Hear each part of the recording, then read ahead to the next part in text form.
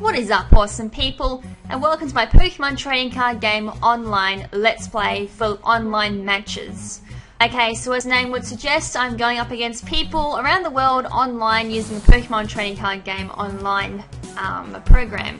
So for those who have been tuning into my card opening series would know that by now I've opened up quite a lot of decks and some really good cards, as well as some good training cards, support items, and etc, etc. So I've gone and made myself a decent deck, a lot better than the other deck that I used in the mock battle.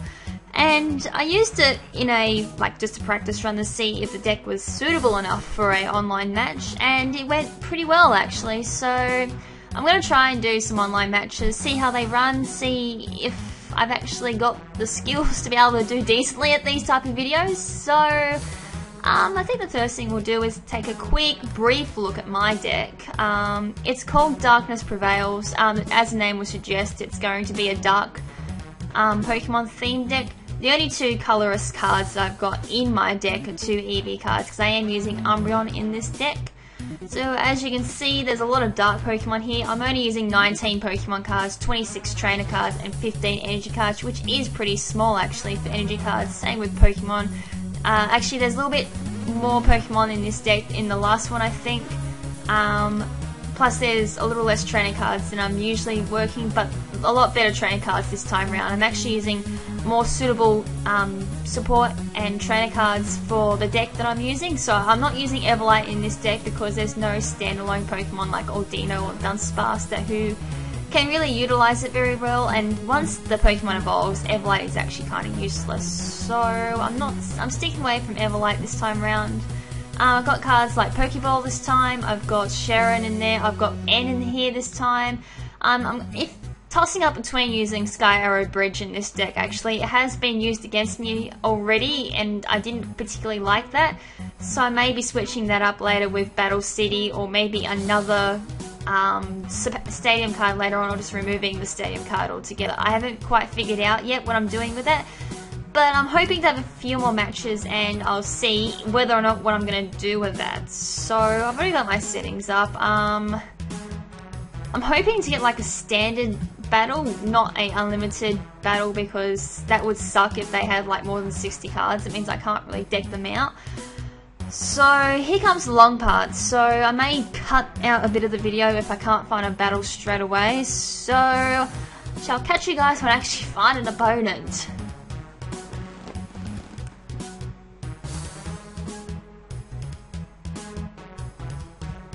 Okay, so we actually found a match. It took quite some time actually. So this is up against Obro 3000.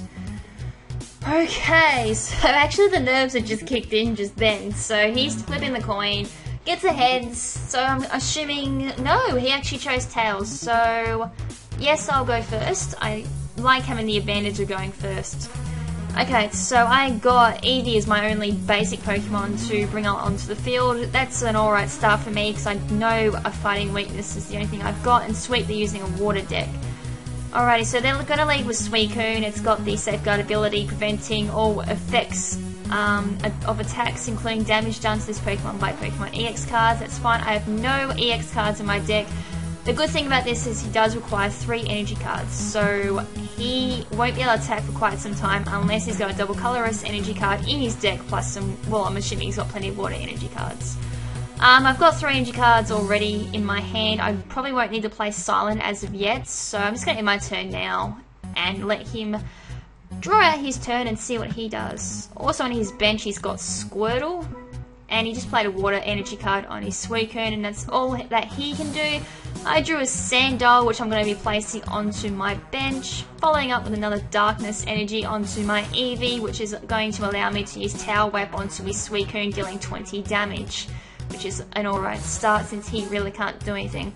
That's the only drawback of getting Suicune as your active lead. You're going to be sitting there for about a couple of turns waiting to draw energy cards to be able to use Suicune. So I just drew a potion. I'm going to whack a energy card onto Sandile and then evolve my Sandile into Krokorok. Yeah. So I need at least 4 Darkness energy cards to be able to perform my best move. From here, I'm probably going to use my Silent card now. Just draw 3 energy cards from my deck. Well, yeah, from my deck. Alright, 3. So I'm just going to put them into my hands. So this is a solid solo dark deck. Well, he seems to have some fire energy into his deck, so it's making me lead to believe that he's got a mixture of fire and water types in his deck, which could be really interesting. So I'm just going to go for Tower Whip there, dealing another 20 damage onto Suicune, 40 damage in total, 60 health left. He evolves his Squirtle into War Turtle on his bench, places another Fire Energy card onto his Suicune, which will allow him to use Aurora Beam, which is going to one-shot my Eevee. And yes, I do not have a water weakness, which is good. I've got a fighting weakness, so I can stand up to this Suicune pretty easily, actually. Unfortunately, I do not have my best move up and ready to go, but I can go straight for the Mud Slap and deal 30 damage to this thing, which is going to bring it up to 90 damage. 10 more damage, and that Suicune goes down. So he's now evolved it into Blastoise. There is absolutely no energy cards onto this Blastoise, so if this Suicune does go down, he will not be able to do absolutely anything. He needs 4 energy cards on his Blastoise to be able to do anything. He has no basic energy cards on his side of the field either, so I'm going to play Sky Arrow Bridge on my side as a stadium card, then use a potion onto Krokorok, heal 20 damage there.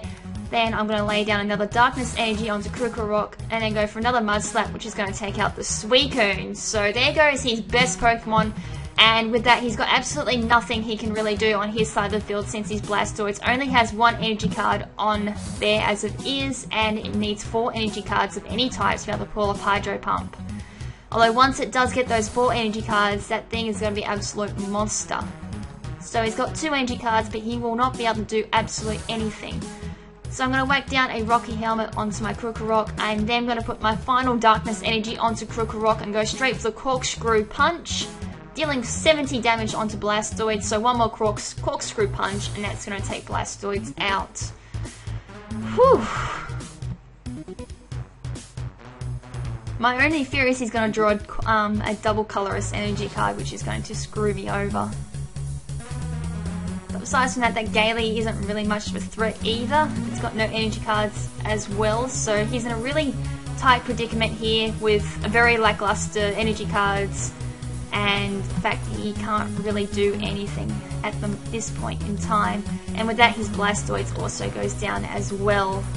So even if he does deal damage to my Krokorok, I've got Rocky Helmet there to deal 20 damage to the defending Pokemon as well. I draw a Darkness Energy there from my prize pool.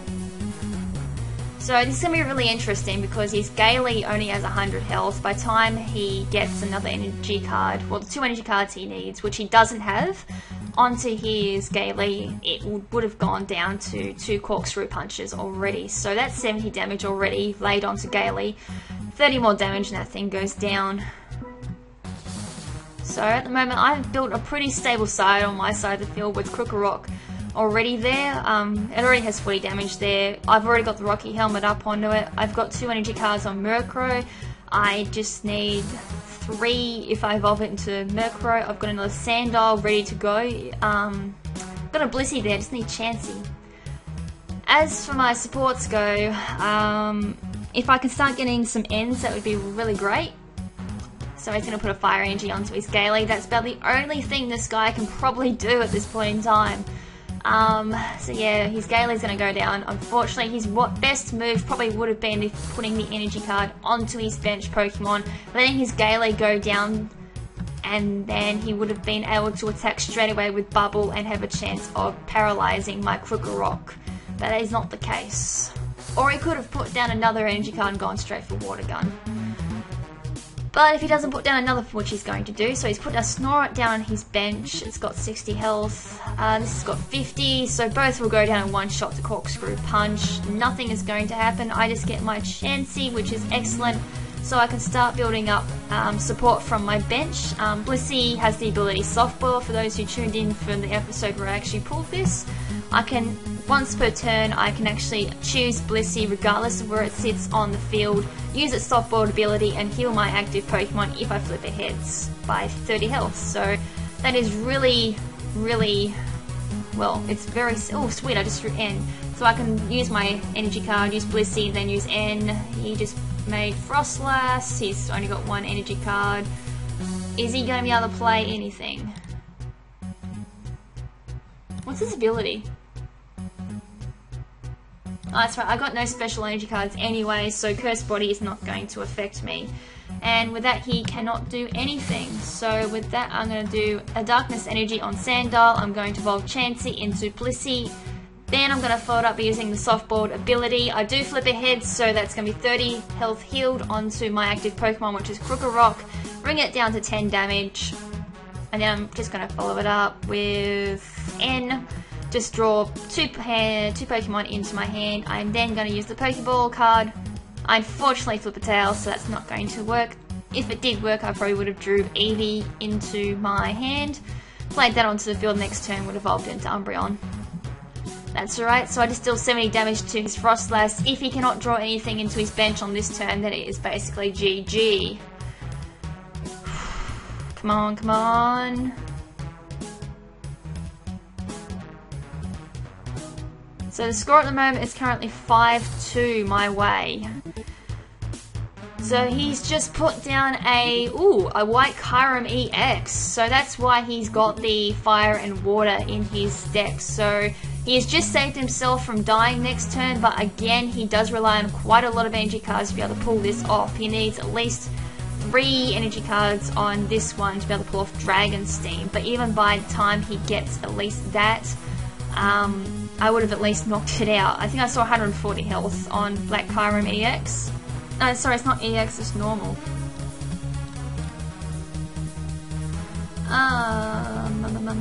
Well, I think it's normal anyway. Right, so, it's got 180, so it's going to be a 3-shotter. So he's got 3 turns. But as, I can just keep healing Krokorok anyway, and I'm going to leave at least 1 Dragon Steam. So I just drew Cherin, which is good, and I get a Rocket Helmet, which I am then going to putting onto my Murkrow. I'm hoping I draw, I don't want to use that. Oh, okay, so item and supporter count as the same thing. Freak! Well, that screwed that idea up. I was hoping to use N, get rid of my hand, and then hope I get Honchkrow for backup in case Krokorok goes down, or at least get a Crocodile and go into my stage 2 Pokemon, which would speed this up quite a lot. So one more hit, that white Kyurem goes down, which will leave his Frostlass left, so even if he does put another Pokemon onto the bench, all my prizes would have been drawn by then. But he does need to land pretty hard hit on my Krokorok to be able to take this out. He actually would need Ice Burn, but he needs at least 2 fire energy cards on this to be able to pull that off too. Whew. So he's deciding what to do here. He's nearly out of options if he's got no energy cards. He really does need to put down an energy card this turn to make this turn count, otherwise this would be looking towards a GG. Or a surrender? Someone has surrendered on me. That was the last game I did. I basically just had a full bench of full evolutions. I drew them in the first couple of turns using Pokeball and N and a few other cards as well that I've got in this deck, and it was just unreal how quickly the brute force of this deck came, and I think I might start getting stalled out actually.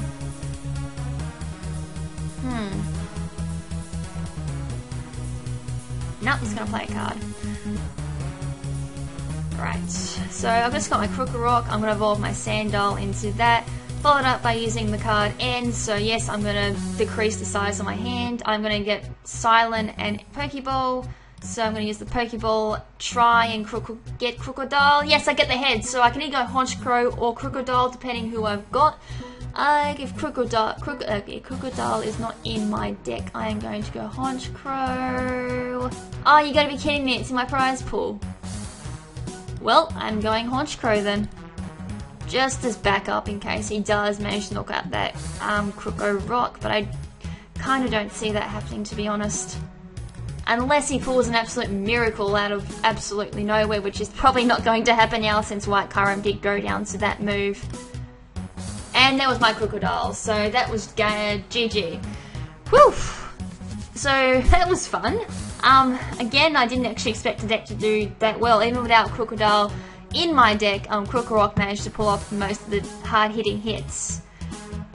Okay, so that's the end of this episode. So I hope you guys enjoyed that.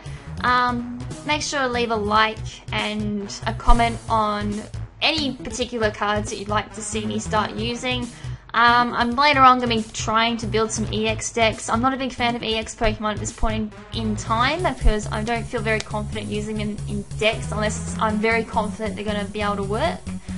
But yeah, comment any suggestions on any decks that you want me to build, like a particular type of deck that you want me to build, a particular deck using any type of Pokemon that you want to see, anything like that, any suggestions you want to see me try and do in a deck, because I'm up for a challenge as far as deck building. I've got plenty of cards to be able to do it, so yeah, may as well go with the challenge. But yeah, I'm going to try and continue doing these online matches since people are requesting me to do them, so I'll try my best to pull off at least a decent battle. So anyways, that's it for this episode. So until the next episode, this is LadyKrimZen saying ciao for now, but not forever. Ciao!